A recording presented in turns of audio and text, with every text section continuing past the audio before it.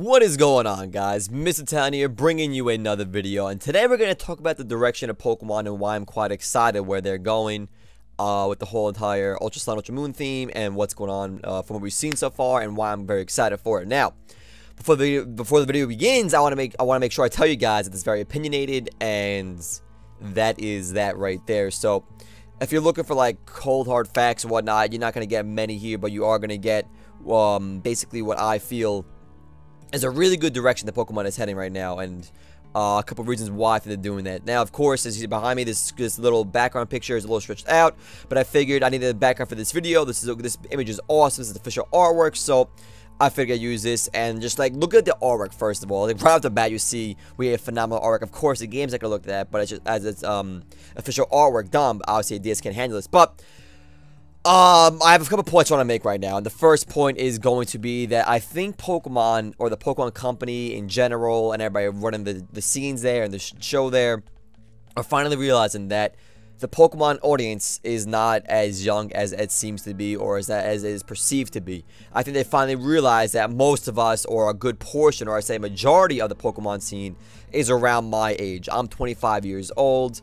I grew up with Pokemon, obviously, been playing my whole life, and I finally think Pokemon is finally catering to that demographic a little bit more. As you can see from the actual storyline and whatnot that we have in this game, we see actual crisis, an actual like plot, and an actual storyline developing and whatnot. I'm not saying Pokemon has done in the past, but most of the time, in my opinion at least, before X and Y, because X and Y had a great storyline as well with the whole Team Flare, the Ultimate Weapon, AZ, all that good stuff, trying to blow up whatever they want to freaking blow up, restart the world and everything.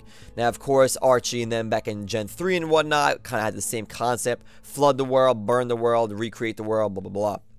But it's always been kind of like a stale story, in my opinion. Pokemon has never been really about the story, and it's always been about, for me, the competitive scene, battling, and just getting through the game and catching the Pokemon, to be honest. I could care less with the story. The first time the story piqued my interest was in X and Y, with the whole entire, like I said, the Ultimate Weapon and everything, like, and AZ. We still gotta figure out what's going on with AZ. There's still a lot of answers to be said and done. I wasn't a big fan of Gen 4, Gen 5 storyline. Like I said, it's been very stale, and like I said previously in this video, this is very opinionated. You might not agree with me, and I would love to discuss it in the comments down below. What you feel about the Pokemon storyline wise, but this time around there's actually a storyline, there's great visual effects, and there's a great art, and Necrozma is just such a freaking badass. And speaking about the visuals, like, I love the cutscene. I love Necrozma clamping down on the light, getting rid of this towns behind this light, and making sure that, or not making sure, but our goal, I'm going to assume, is, I'm not sure if these guys are good or bad yet, the team, the whatever they're called, the whatever squad they are, I forgot what they're called, but whatever talent people for this town are. But I don't think we're going to be working with them or working against if they're bad or good.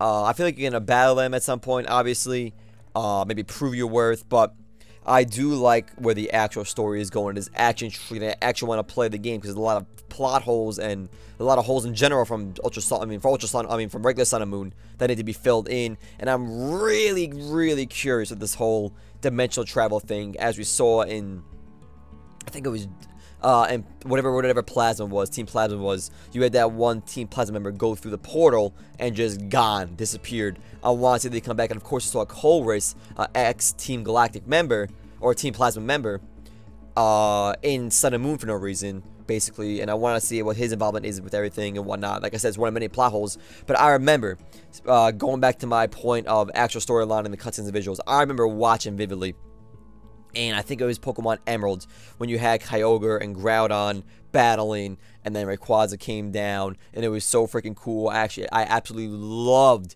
that visual. I remember being a little kid getting so hyped watching this, and I don't know if I feel like I never got that same taste, or that same feeling from Pokemon cutscenes and whatnot. Since I don't remember if there's any to begin with, or after that, to be honest, in Gen 4, 5, and 6. I mean, Gen 6 did have some, but obviously it didn't leave less an impression on me because I didn't feel anything. Or I don't remember it, to be honest. Well, however, Gen 3 though, with Emerald, I perfectly remember the scene with Rayquaza, Groudon, Kyogre, Rayquaza calming the storm, basically saying to both of those Pokemon, "Go to your room, we're done here," and just clearing out everything. So I actually really, really, really like the cutscene of the cross are coming out of the dimensional portal, and you see, whether you're playing Sun or Moon, you see Solgaleo or Lunala flying their actual fight, like a DBZ style fight scene. I actually get that feeling. I got really hyped, and I feel like that hate, I don't get that hate for this game. Like, obviously, if you don't like Sun and Moon, you're not going to be excited for this game, I guess, but the blind hate is what inspired this video, in my opinion. Like, I don't get why people said, oh, it's just another remake, it's just another bleh, they're just copying the whole, insert previous Pokemon games, little niche thing, or not niche, but little, like, theme, or like, dimensional travel, or, like, I don't, you know what I'm trying to say, basically. Like, people are just saying, oh, they're just doing that again, they're just doing this again, and I feel like, no, they're really not. Are they running out of ideas? Maybe, because we've been in space, we've been in time, we've been going through time, we've gone through freaking the distortion world, we got through, now we're going through, portals and different dimensions and galaxies and whatnot. We're going through space, old Kingdom Hearts style. Are they running out of ideas? Maybe, but are they doing the ideas that they do have currently right? Yes, I'd say so. They're doing a very good job right now. If you hear the dog barking, I apologize. I don't know if that's just barking. Probably a squirrel, but anyway. I feel like there's a lot of blind hate for this game for no reason. Like I said, if you didn't like Sun and Moon, that's perfectly fine. You have a reason to not like this game as well. Or if you hated Sun and Moon and then you like it, please let me know. I want to know why this game caught your interest. I want to know why you turned around and came back to liking the idea or the path Pokemon has taken, as opposed to why I didn't like Sun and Moon, but now why you do like Ultra Sun, Ultra Moon. I just feel there's actually a great storyline, and maybe it's my Kingdom Hearts fanboy coming out. I've been waiting over freaking 10 years for that game to come out finally, and just look at this right now. It looks like the Kingdom Hearts 2 scene when you're at the end, versus the last boss. Don't want to give too many spoilers, but it looks exactly like that city. I'm not gonna lie, it looks really, really, eerily close to that whole city there and whatnot. But I really do like the direction Pokemon is going, the effort to take in to explain the storyline. I didn't like how long Ultra Sun, Sun and Moon took. I feel there's a lot of hand holding and there's a lot of, like, a lot too much dialogue at some points, especially after you beat the Pokemon League. Oh my god, that was literal torture, to be honest. Then you gotta verse Tapu Koko. Thank god they realized that if you kill that thing by accident, you can fight it again later on, but I feel it's a little too long. So I hope in this game you have a little more free reign, free control, and it doesn't do too much dialogue. I do want to see, though, the dialogue in the important parts where the story gets juicy about maybe Colress's, his involvement here and everything. I just really want to see the link between a previous gen and this gen. And I really want to... Well, it was absolutely crazy if Kanto was actually Ultra Dimension this whole entire time. Or a different dimension, but that's very, very unlikely. Maybe different Pokemon regions are... Freaking dog, stop friggin' bark. But yeah, going back to the whole, like, Kanto being...